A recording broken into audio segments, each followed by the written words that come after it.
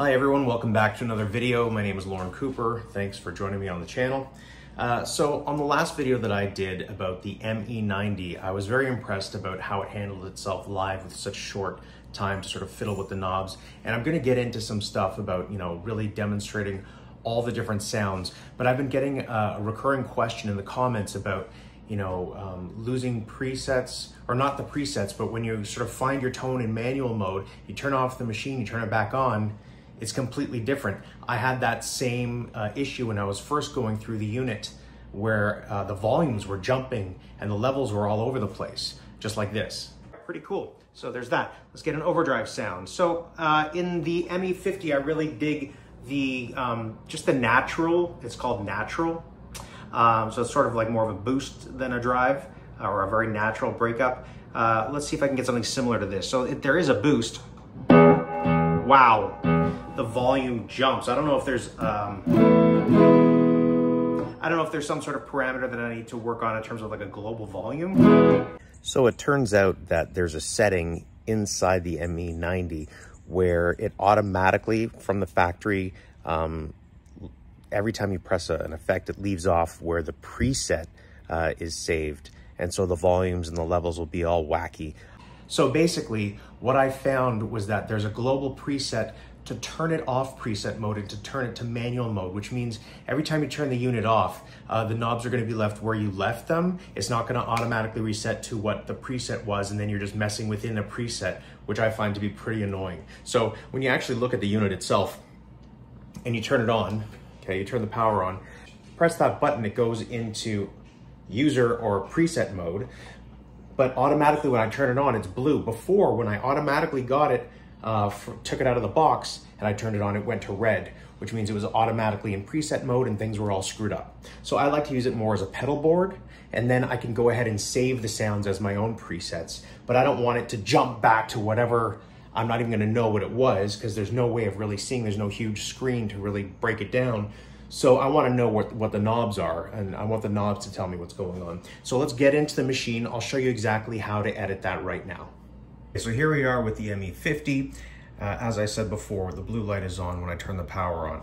Now, the way you automatically get it is with the red light, like this, and everything gets all wacky with the sounds. So let's go ahead and make sure that we edit it properly. And this is the crazy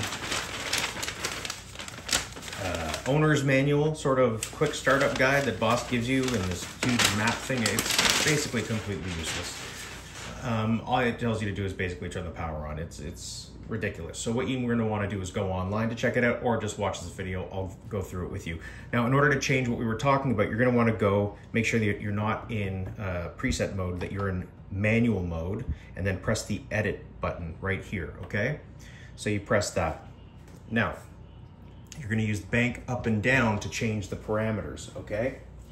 So this is output select. So there's a list of how, what you want. Oh, sorry, I just knocked the camera.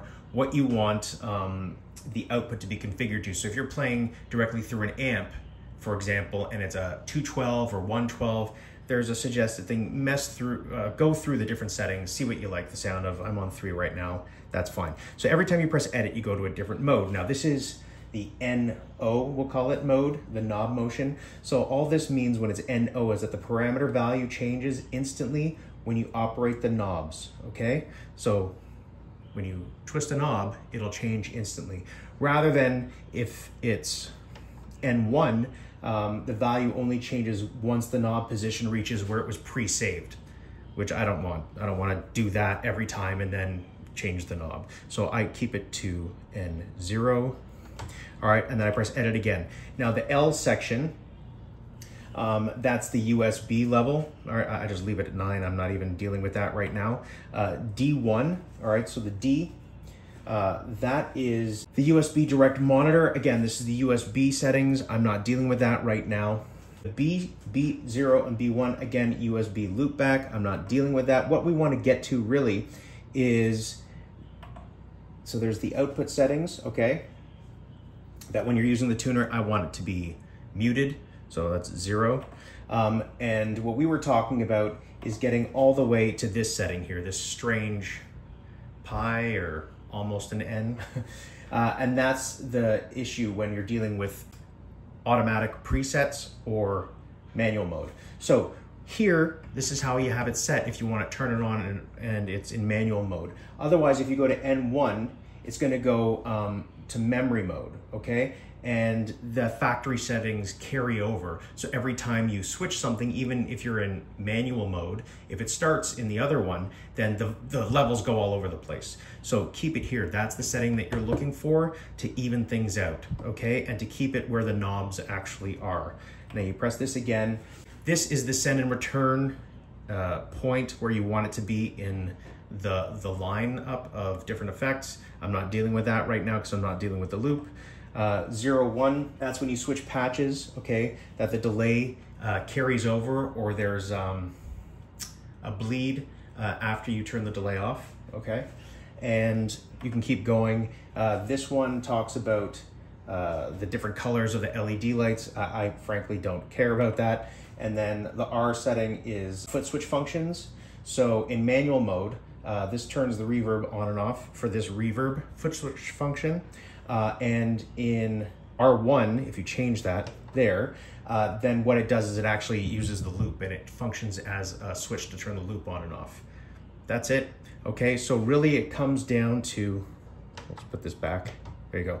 It comes down to this setting right here. That's what you want if you don't want the levels to go all over the place. And then you can go ahead and set your own presets and parameters the way that you want. Keep it nice and level and balanced. Press right, you're out of there. You're good to go. One more thing that I want to mention is I actually purchased the Boss Bluetooth adapter, okay?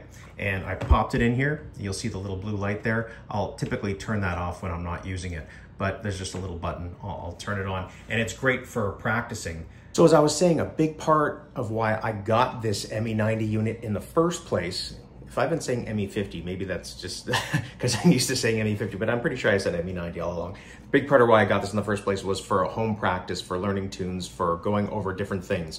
All right, so it was really important to me to get this Bluetooth function so that I could stream, whether it's play along tracks or certain software, play along software into the device in my earphones and play along with it, set the levels, or for learning tunes, playing late at night not to disturb the family, you know, that type of thing. That's great. Or you can also have the tunes play through the amp itself, but I find that invaluable, an invaluable tool. You can see it just goes in here, you put in the little screw, and it's super, super simple to use. So that's just a little tip. It doesn't come with the Boss unit, but it's an additional small cost. Definitely worthwhile if you're gonna be using it for what I'm using it for.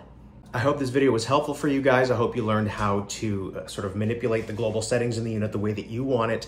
You can always go online to the Boss website, pull up the owner manual and go through it again if this was a little bit too fast for you. If you have any other questions, leave them in the comments down below. Thanks so much for liking the channel, for subscribing. I look forward to running through all the tones of this unit and all the other boutique stuff that I've got with you in videos to come. If you want any specific requests for videos, leave them in the comments as well. Thanks again, guys. I'll see you on the next one.